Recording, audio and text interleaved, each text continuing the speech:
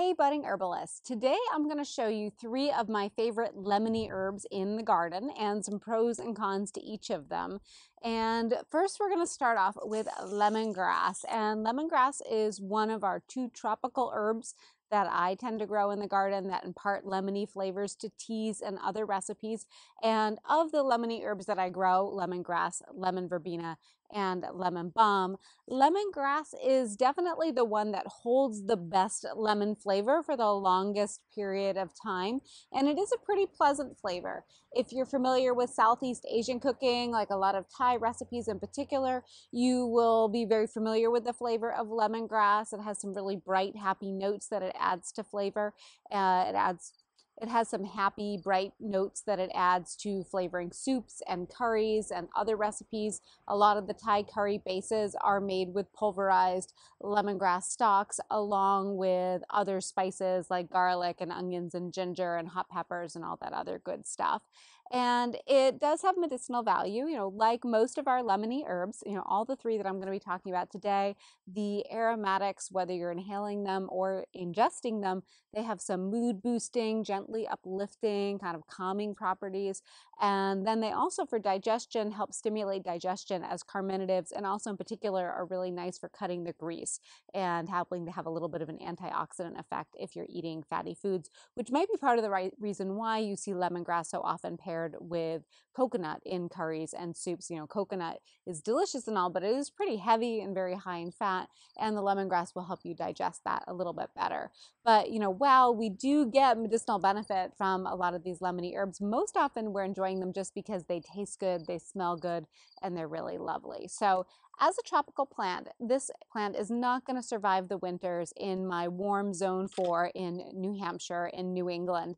And it really won't survive the winters in most places throughout the United States unless you live in a really warm zone. If you're in Florida, especially southern Florida, you probably can get lemongrass to survive the winters outdoors. But up here, we have to treat it as an annual, or you can bring it inside in a pot. And of the plants that you might do that with, bringing them in pots in the winter, lemongrass is pretty decent. It will often survive the winters. You don't have to give it too much attention. It will pretty much die back, and so it will look sort of dead and scrappy by the end of the season, but usually once it goes back outside in the spring, once the weather starts to warm up in late spring, early summer, it will perk back up again. Sometimes I have brought my plants inside, and I do like to keep it in a pot so that way as we get to, the edge of winter, as we get into the frost season, I can bring it in really easily and extend the outdoor time frame just a little bit longer by bringing it in on those cool nights that we might have occasionally, but we might still have a lot of warm days ahead. And I could bring it inside for the winter, but lately I've just been saving my space indoors and letting it go, harvesting everything at the end of the season and then planting a new seedling. At least in my garden, I really don't notice a difference in size, when we get to the end of the season, whether this had grown in the pot throughout the winter or whether I had planted a young seedling in the spring. They seem to be about the same size, and I get about the same amount of harvest, so I no longer really bother. I just get a new seedling for a few dollars from one of my organic growers. I get mine from Jim and Ann at Warner River Farm. So how do we use lemongrass?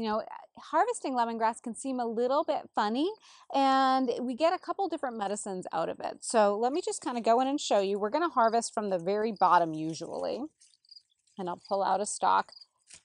If I had a warmer spot and richer soil, and pots are always a little bit on the anemic side. I don't really fertilize my pots. Maybe if I did, my lemongrass would get even thicker. Some people get really thick, like the size of my thumb. Lemongrass stalks might never get really huge, but they still taste great, so I really don't worry too much about it. And so you get 2 medicines. You have the bottom stalk here, which is very tightly woven, and then you also have the top grassy fronds. And what tends to be used in cooking is that bottom stalk, and in cooking oftentimes the chefs will just discard the lemongrass tops because they're flavorful, but they don't have quite as much flavor as that tightly rolled middle, and they're also a little bit of a tougher consistency. They'd be trickier to throw into curries.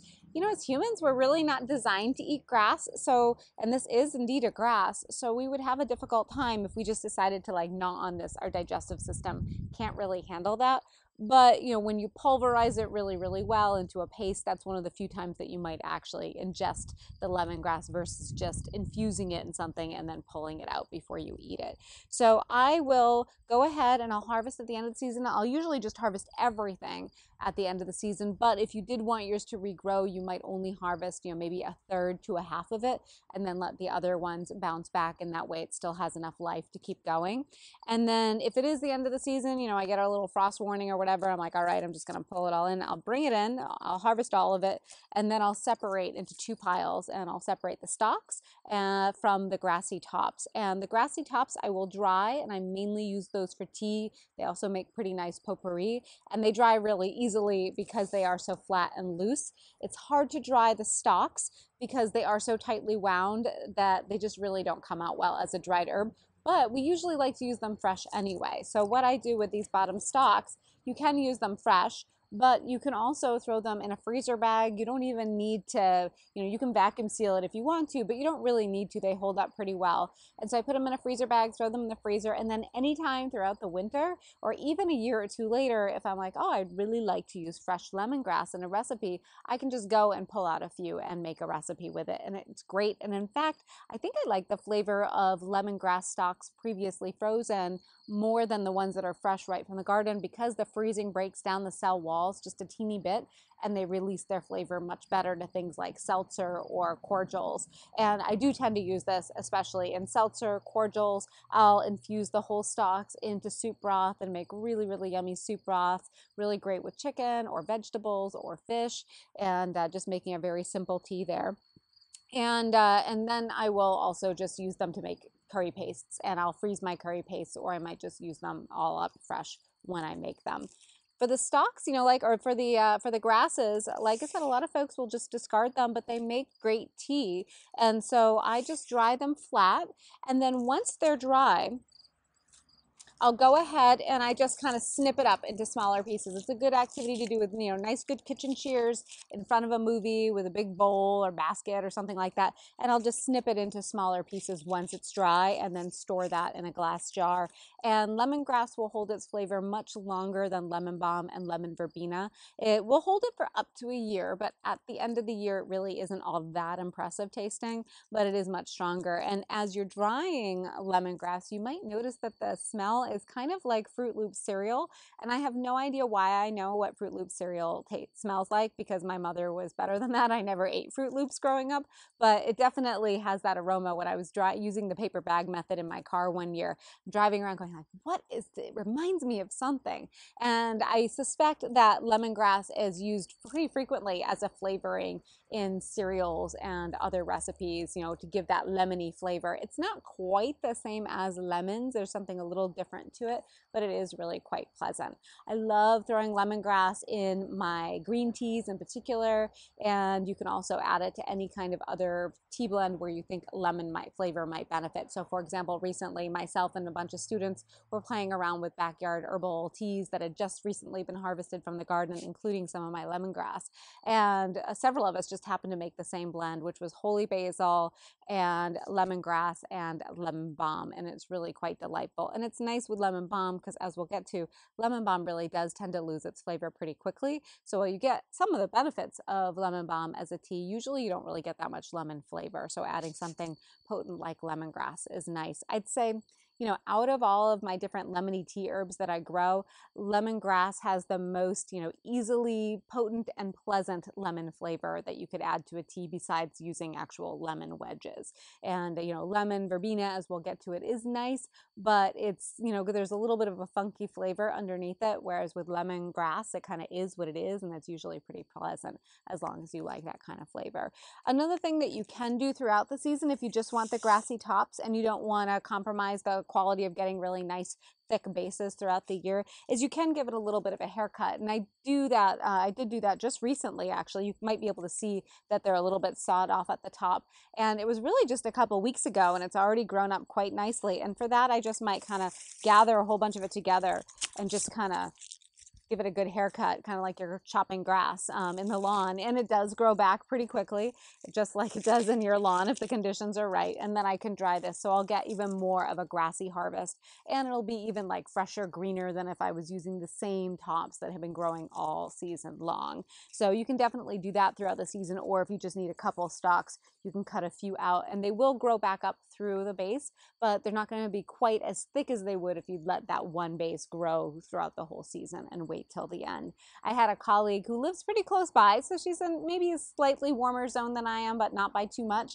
But she probably grows hers in the ground, and she also has a goat farm and lambs and all that, so that she's just really awesome, rich soil.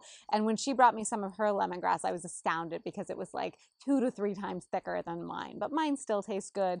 And 1 or 2 plants is plenty for you to have enough lemongrass to work with for the whole year, so you really don't need a whole lot. I do like growing mine in a pot, one, because it allows me to kind of move it around during that season end, but also because I noticed that it does get crowded out if it's in my garden with a lot of other things, and I do tend to pack my garden pretty tight with a lot of herbs. It will, if it doesn't have a chance to get really growing, it will get shaded out by other plants and not grow as vivaciously. So I like being able to put it in a pot so it can kind of be set out and have its own space to grow. And you can do ceramic or glazed, but because it is a tropical plant, it doesn't want to be too dry. It can handle a good amount of dryness, and this one definitely does get, it gets a little bit of drip irrigation, but it's in a drier section of the yard in general. It's definitely in one of the hottest sections of my yard, which as a tropical plant it will appreciate, but if it had a little bit of moisture, it might be even happier and might even make slightly thicker bases, but it's all good. So this is a fun plant to grow in the garden, play around with recipes. Don't forget to use it. A lot of times we grow these kinds of things and then we forget that they're there, and we forget to make all these really fun ethnic inspired dishes that are really delicious, but might not be part of your normal repertoire. So play around with that, and we'll move on to our next lemony herb.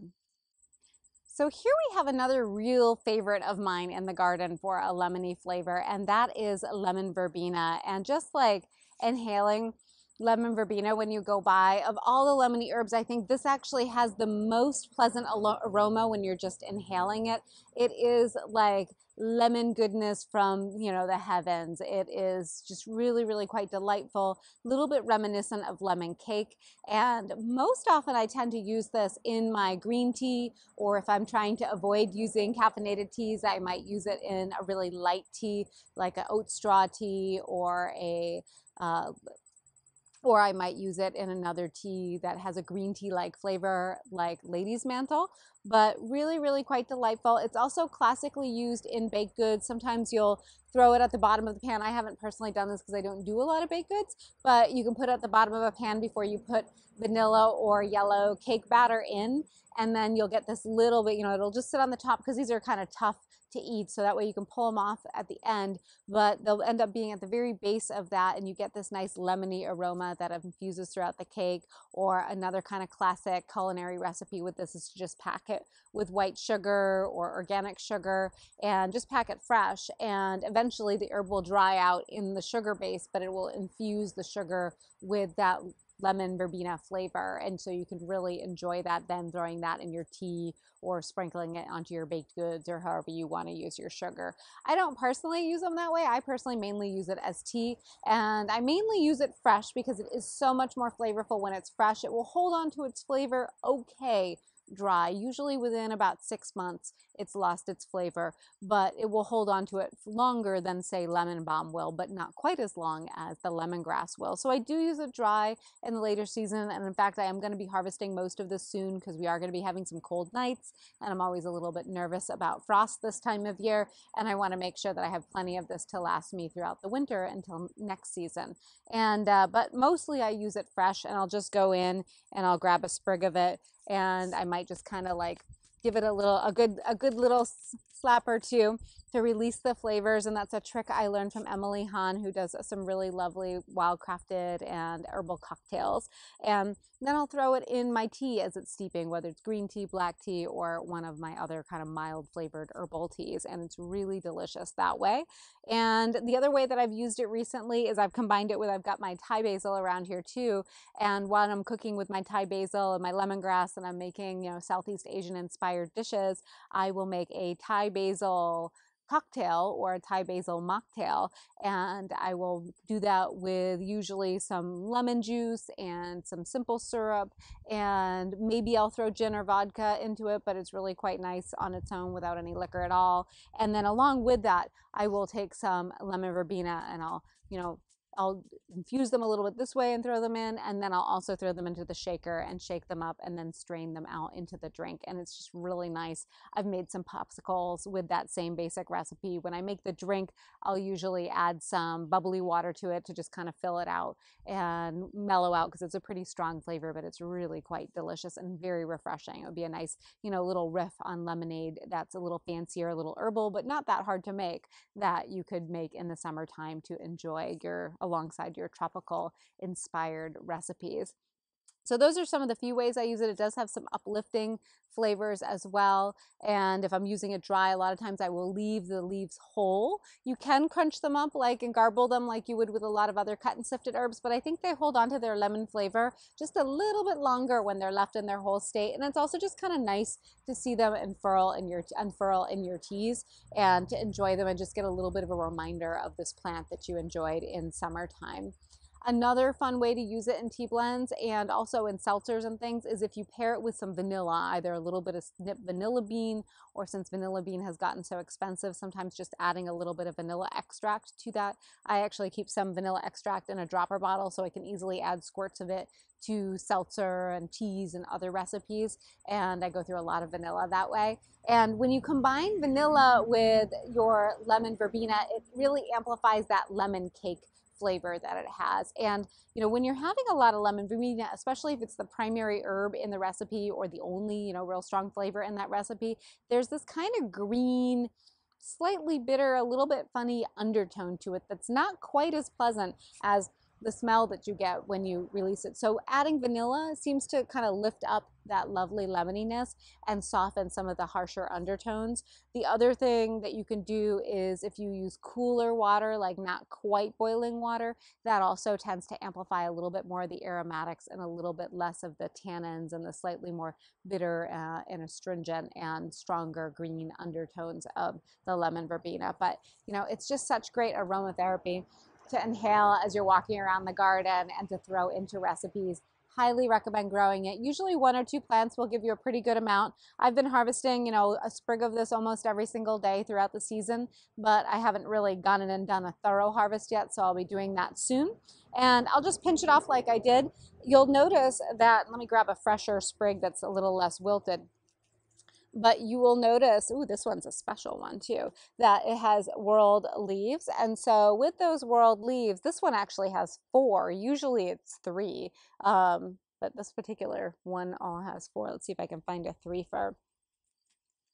So, usually it has 3 leaves in the whorl of leaves. And if you pinch above that, it will grow out with 3 new branches, and you might be able to see that that's actually happening throughout the garden. Where I've pinched off before, I might have had 1 stem and then I pinch off and then I have 3 new stems of plants growing. Or in this one here that was special and has 4, I'll get 4 stems. So oftentimes I'll pick and choose if I have the choice between like one that has 2 leaves opposite each other versus one that has 3 leaves. I'll choose the one that has 3 leaves to harvest in front of, so that I can encourage even bigger future growth, so that I have more plant material to work with going forward. You don't normally see, at least I don't normally see 4 like I just happened to pick. It's usually 3.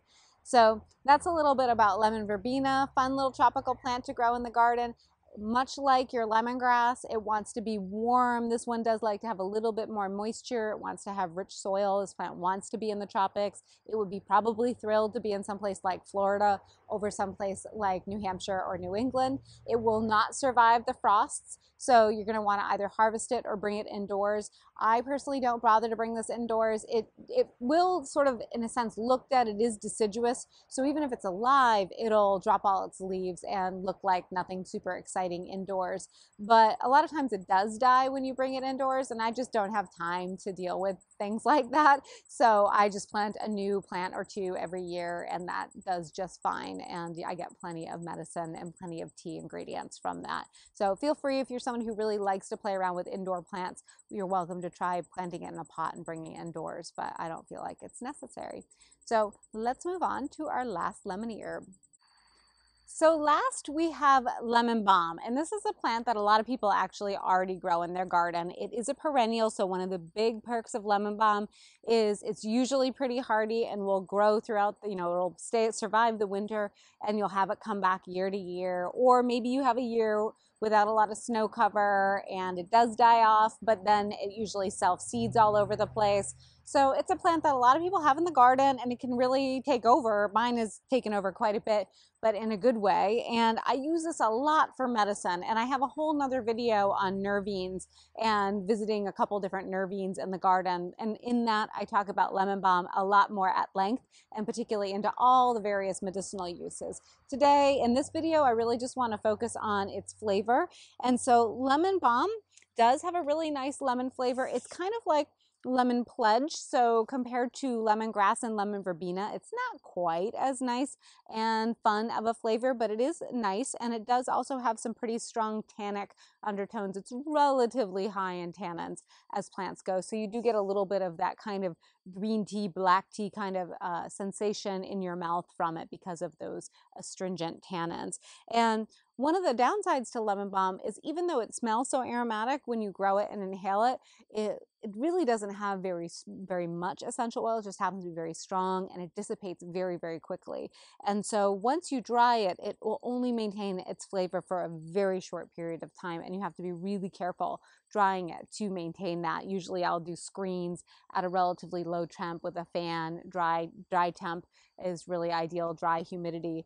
And then if you need to, you can crisp it up a little bit in the dehydrator or in the car just before you garble it. But if you can possibly be in a time period where the air is dry enough for it to dry 100% on its own, you'll retain the flavor even better than if you had to crisp it up with a little bit of heat.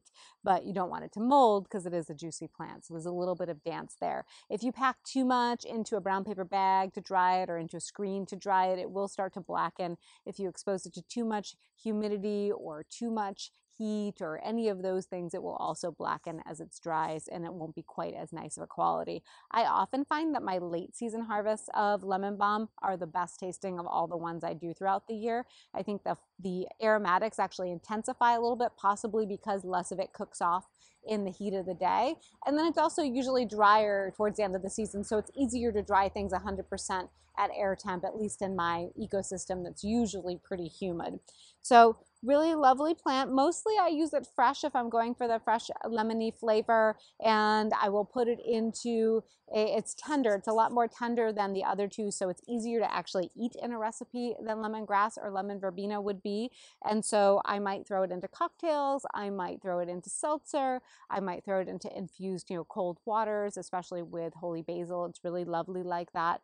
And I might slice it up thin and throw it in at the very end of cooking or just before serving. If I'm making something with Southeast Asian flavors and I want to add a little bit of lemoniness, it's a nice one to potentially throw into your wrapper if you're going to be making a fresh spring roll. But it does blacken really easily, so that's one of the downsides to it. As soon as you really compress it or do anything to it, it starts to blacken. So it's something that you generally need to use and eat very quickly if you're going to work with it that way.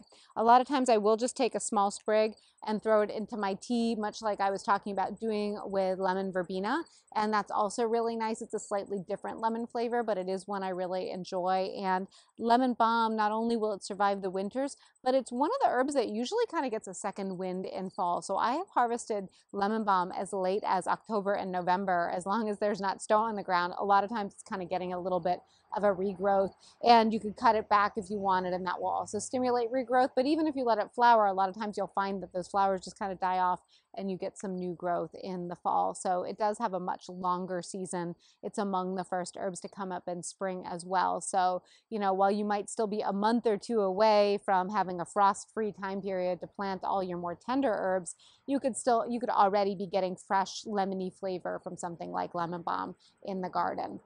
Once it's dry, like I said, it loses its flavor pretty quickly. If you have a recipe that you want to work with dry because you don't want it to go bad, like a herb infused oil for topical use or an herb infused glycerite, if you use the fresh plant material, it's so juicy it might be more apt to get funky. And dry will be less apt to get funky because you don't have that moisture, but you lose all the aromatics. So in those cases, the best way to work with it would be to dry it really carefully. And then instead of like garbling it and holding it onto it for a while, garbling is that process where you're stripping the leaves off the stems and crunching it up into smaller pieces.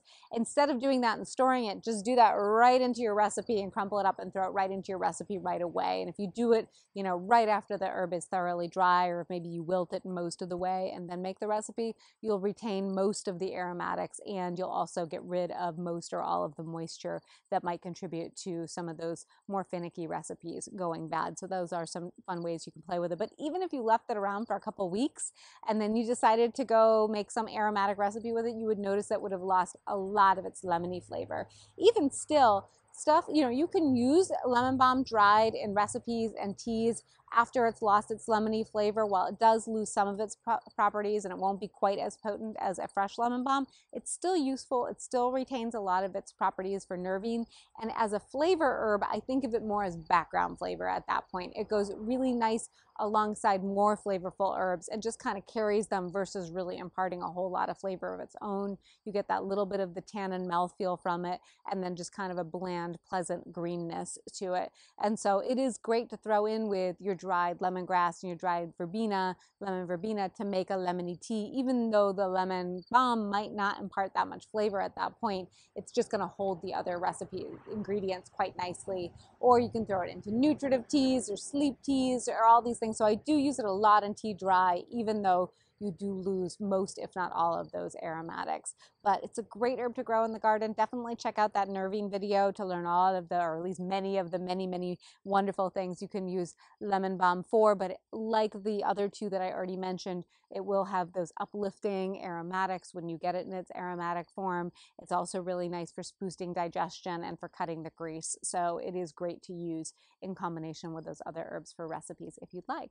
So those are 3 lemony herbs you can grow in the garden. 1 you probably already grow, and then 2 you might be considering growing but not quite sure what to do with. And so hopefully now you know how to play around with them and make really lovely teas. And all 3 of these herbs are almost useless to get in the commercial industry because they have such a short time span where they retain their quality. So it's pretty much not worth buying dried lemongrass or dried lemon verbena in the international herb market. And I really prefer not to get my lemon balm from the international herb market either. If I do want to get more dried lemon balm than I got around to harvesting myself, then I'll go and get it direct from a local farm. So someplace like Foster Farm Botanicals or Zach Woods Herb Farm, or many, most of your local United States organic herb farms are going to grow lemon balm because it's such a delightful herb and it's so easy to grow.